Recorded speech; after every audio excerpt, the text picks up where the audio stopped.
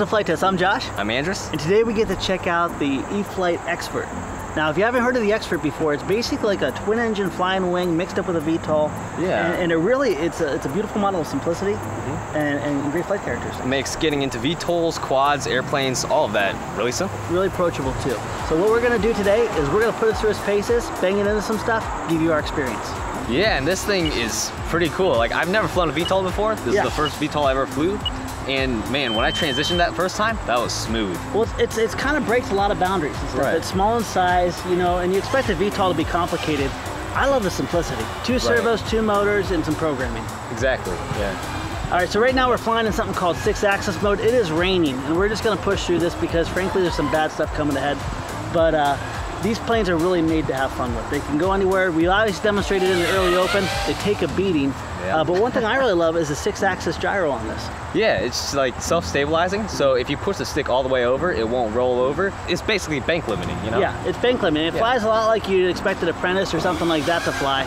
You know, from 6-axis or 3-axis, you can kick it right into hover mode. And it does that automatically, all by itself. Yeah. All you have to do is just flick a switch. Yeah. Now, one really cool thing about this is mid-stick, basically altitude locks. It has a barometer in there. And you hit my plane! He clipped mine earlier too, but mine still flies. He's so mean. Okay, well, I'm gonna go see what the damage is. I'll be right back. You like shatter your prop, and that still flew fine. He cut it up. Now here's the one thing, is they did actually say when you do get damage from one prop or the other, you may have yaw issues. We're gonna continue flying and having fun, but go ahead and replace the props if you got this yourself. It's not gonna give you good results. I can't believe it's actually flying. Let's transition it. That barely even sounds like it's broken. You can barely tell. She's flying.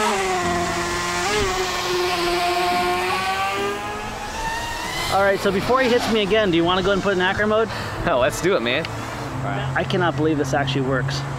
Dude, I love the yaw stability and the yaw control too, frankly, with the differential thrust on 2 motors. Even when you're actually flying in acro mode, you still have the stabilization that you get with AS3X. Right. This is cool.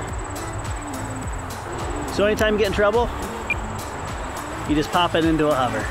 Look at that. Now we have a pretty calm weather outside right now. One thing I'd strongly encourage you is if it's windy, don't fly it in hover mode. And if you do have to penetrate into the wind a little bit, turn it to the side of its service and rock back and forth. That'll help you cut into the wind a lot easier than forward and backwards.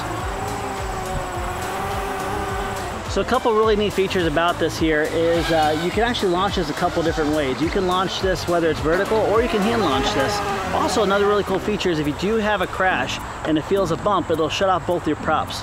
Right, and that works on landing too. If you land and you just pull the throttle all the way down, set it down on its little landing pads, it'll recognize that little bump and automatically shut off the motors, which is a really nice feature. Now one thing unfortunately we don't have on this, but you definitely count in a vlog or another episode that's visiting, is there's a little FPV module you can put in this, and when you actually convert from horizontal flight to vertical flight in quad mode, it'll actually rotate with you. So that means you can fly it as a quad, you can have this perspective, the control experience, but then right after that, you can switch to an airplane, and after about 3 seconds, it rotates with the transition of the plane, and it comes back around. You want to fly formation? Let's try it, dude. You in 6-axis mode too? Yeah, I'm in 6-axis. Cool. I have my little little battery belly hanging out on the bottom, but there we go. Look, do you notice how easy it is to fly formation, and especially with these kind of, they're all tuned the same. I know, yeah. So you put it half throttle, you're flying the exact same speed as your buddy. Like same tune, same. He just clipped me again. Same tune, same weight, and you know, same power. Makes for a really great formation flying experience. Now, even in wind, I wouldn't recommend quad mode in the wind, but one thing that is really nice in the wind is flying this in 6-axis mode. It'll track straight as an arrow. It's still very, very stable in the air, and all you'll have is just maybe, you know, penetrating into the wind. Right. Is your only main issue. Just smooths all those. He hit me again! He hit both of us twice, each. I just love you can just take your hands off of it. Now, if you're new to the hobby, this is definitely a first quad and first plane that you can get into. And I never thought I would ever say that before, but you can literally buy this as your first quad and your first plane and learn the principles and disciplines of both. The one thing I'd encourage you is make sure you have your prop guards on. You can choose to leave them on or off. Keep your prop guards on. They actually help you also initialize on its back, so you can keep it on its back. It keeps it nice and level, and it does provide for a lot of durability. They really tuned this nice. I'll just flush out the battery real quick. That's so cool! You swear it has GPS on it.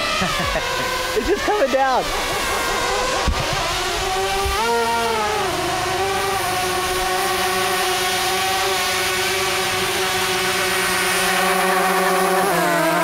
All right, let's go switch out the battery real quick. Hey, you want to fly through the woods? Let's try it, dude.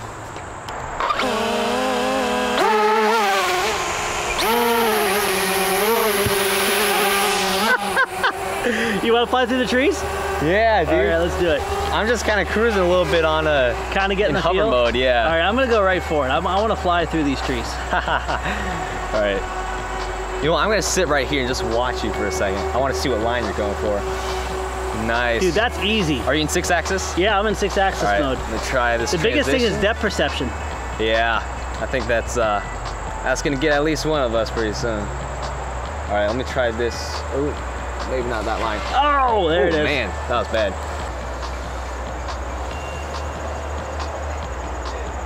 Let's try it again, dude. Transition. I can't believe the hits we put this thing under. I know. All right, so we've obviously been having a lot of fun here, but a lot of people want to hear the technical data here. This is available in 2 different modes. We have the bind and fly mode, which is $150. Oh, nice. Cool. That was some Blue Angel stuff right there, dude. So with the bind and fly mode, you are gonna need your own transmitter, your own battery charger, and your own batteries.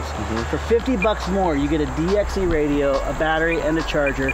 And I think that's a phenomenal price, especially what this thing does. Yeah, I'm actually flying the ready to fly version with the DXE.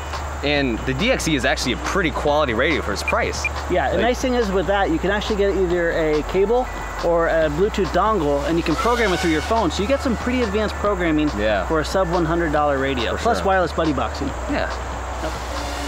This is so cool. I love the 6-axis feature. I know, like you can just cruise around so easy. Yeah. Now one really cool feature about this in both modes, especially when you're flying 6-axis, is you actually have altitude control. When you're center stick, she's pretty much gonna maintain altitude.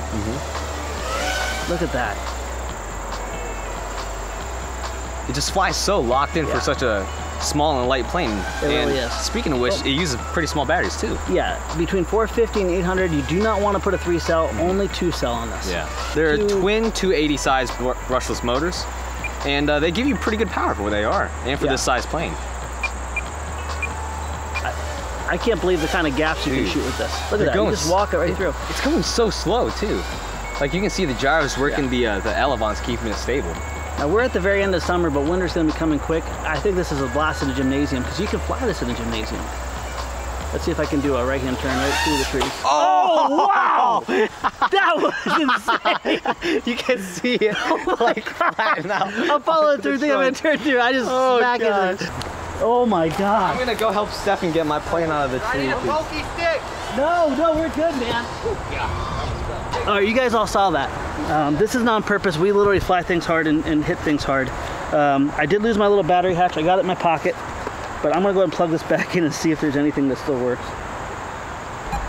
Anytime you're learning to fly, durability is a must. And that's one thing we've been really impressed. Obviously, you've seen us crash this as much as we've been flying it, and that's because we like to have fun. Let's go ahead and see if she flies. All right, back in hover mode. Let's see if mine works too.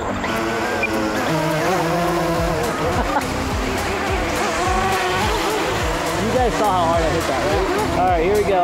Got a little wind coming in. Gonna rotate it, and we're gonna punch out. I love it, just hands-free punch out. Yeah.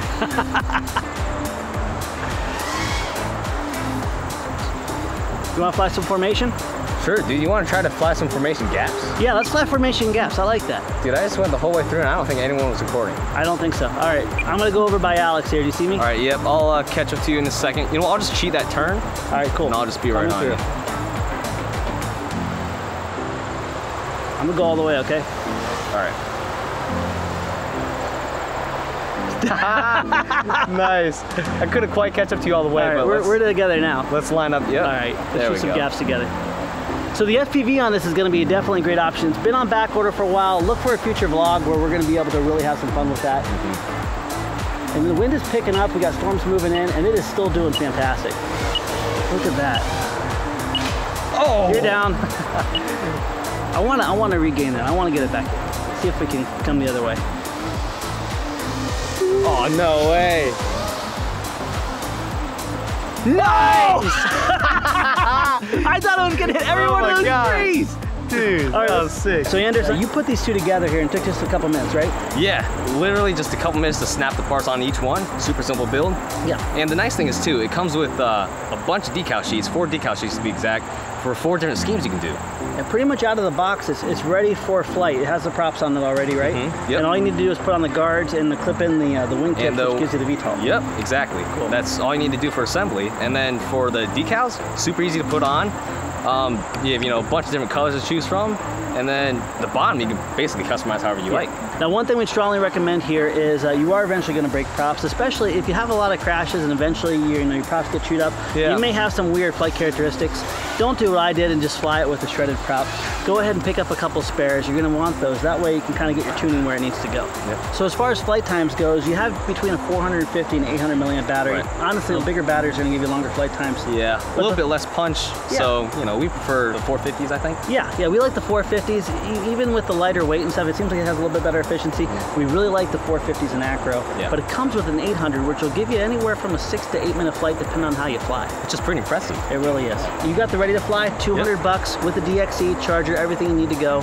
I carried the bind and fly, $150, and that is when you need a transmitter and you need your battery and charger. My gut check is that as time goes on and people really get their hands on this is going to be one of those planes that travel everywhere with you. Yeah, I agree. Friends, we want to thank you for watching. Thank you for being part of the Flight Test family. This plane is a blast. We hope that if you have one, have an experience, share it in the comments down below, and don't forget to subscribe. We'll see you next time. See you next time.